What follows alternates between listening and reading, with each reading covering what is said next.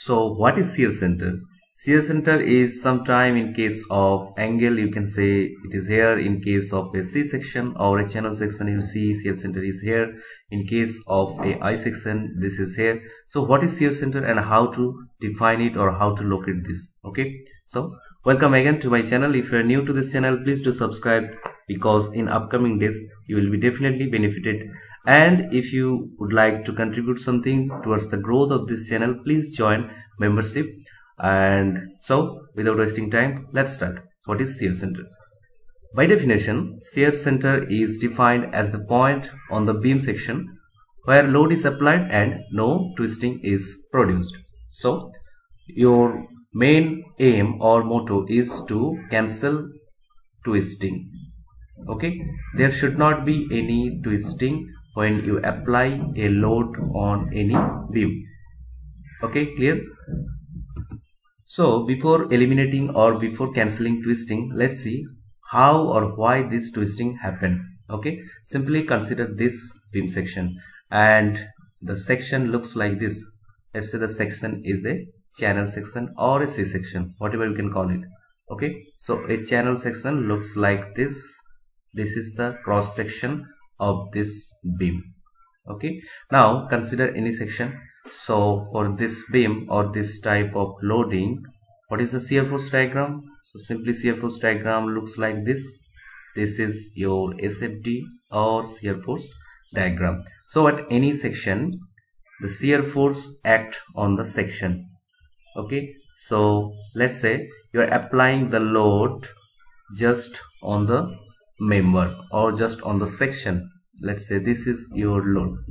Now to counter this load, of course there will be some internal force, and internal force flow in this section like this. Okay, so this is the flow of internal force. Okay, now if you simply consider any point, okay, let's consider this point. Let's say this is our point. Okay, so about this point, if you take moment of all these forces, you will get, due to this force you get a moment like this. Due to this force also, again, though the distance is very small, let's consider this section again. This is your section.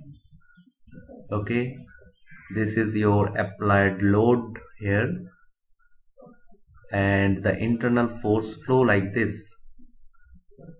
Clear? This is the internal force due to the applied load.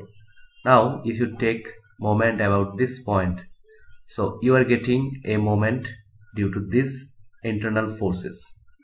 Due to this internal forces you are getting an anti-clockwise moment. Let's say this is negative. Again, due to this vertical internal forces you are getting again an anti-clockwise moment. This is also negative.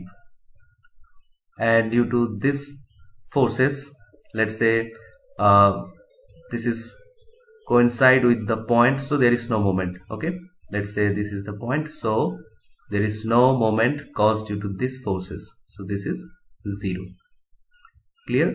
And as this external load, this is the external load, this is the external load, as this pass through this point itself, and due to that reason the moment caused by this external load is also 0. So ultimately there is a net negative moment caused due to this external load and due to this particular cross section. Okay, so your twisting is occurring here. Now to eliminate this twisting, what you need to do, you need to apply this external load at some location where the net moment will be 0. Okay, so let's find out some point. So let's say this is your section.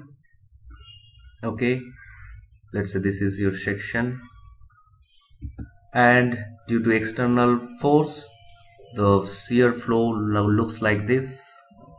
This is the shear flow, this is the shear flow in wave, and this is the shear flow in top flange. Okay, and let's say our external force is here. We are applying external force at this point. Okay, so definitely now take moment about this point. Now distance from this point to the center of this flange, bottom flange, is, let's say, d by 2. This is d by 2. Also the distance from this point to the center of top flange is d by 2. Okay, so if you take moment about this point, moment caused by this shear flow is anti-clockwise, and moment caused by this shear flow about this point is clockwise. Okay, so ultimately they are producing a couple. So this internal forces and this internal forces are simply producing a couple. So there is a moment, net moment, clockwise net moment. Let's say this is positive, and again here you can see here, due to this vertical force flow, internal force of course, and at a distance, let's say this is C. Okay, this is C. At a distance there is external force. So due to this resultant two forces, this is one force and this is resultant force in the wave, they are also causing a couple. So here your moment is anti-clockwise. Okay, so definitely if you adjust C in such a manner that this anti-clockwise moment is counteracted by this clockwise positive moment, there is no net moment. So your net moment become 0 and there is no twisting. So this is the concept of shear center. Now let's apply this concept to other sections. Okay, so first consider a angle section, a equal angle section. Okay, so this is the equal angle section. Due to external shear force, the flow will be like this. Okay, this is the external, this is the internal, sorry, this is the internal force due to your applied external forces. Now if you apply, let's say you are applying your external load at this point, definitely due to this location there is a couple and there is no such anti-couple, or there is no such counter moment. So there is twisting, and to eliminate this twisting, what you need to do, you simply need to apply this load at this point. Once you apply the load at this point or at the intersection of the internal forces, all the forces pass through this point, so the net moment becomes 0. Now what about the angle section when these legs are unequal? This is the case when your legs are unequal, and again the same logic applies here. If you apply the load at this point or at the intersection of the internal forces, simply all the forces pass through this point, so there is no moment produced by the internal forces as well as your external forces. Okay, let's say external forces passes through this point. Okay, whatever may be the direction, it doesn't matter, simply as this pass through this point, so due to this coplanar forces, as all of them passes through a single point, there is net moment equal to 0. Clear? Now what about your I section? Simply I section is a symmetric section, so if you apply a load through this point, through the CG of the section, the internal forces, which is flow like this. Okay, and this is the wave, and here it flows like this. Okay, and this is the bottom flange, here it flows like this.